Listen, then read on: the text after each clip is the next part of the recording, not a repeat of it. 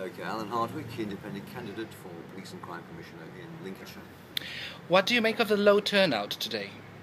I anticipated a low turnout. I think that's because the government have done all they can to ensure a low turnout for their own reasons. I suspect because that is the best way of making sure, or trying to make sure, that their own candidates who have the huge party machine behind them stand a better chance of winning. And it's a blatant attempt to politicise the police forces.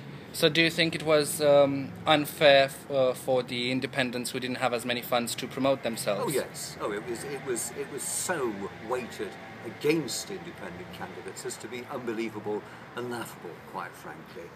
For a start, £5,000 to fine before you can stand, as opposed to £500 if you were going to stand in a general election. 100 signatures to collect rather than 10 if you were going to stand in a general election.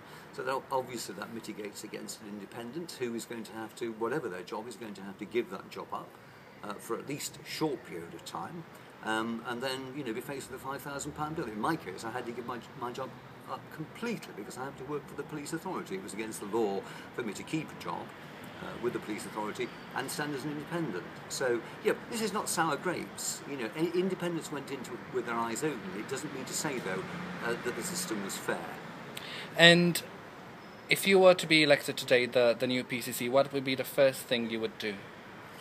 I would start to carry out the priorities that I have mentioned in my manifesto, and they're all dedicated towards being the representative of the people of Lincolnshire, talking to the people of Lincolnshire, listening to their views, and making sure that the resources that we have are targeted to where they can do most good. That's great. Thank you very much.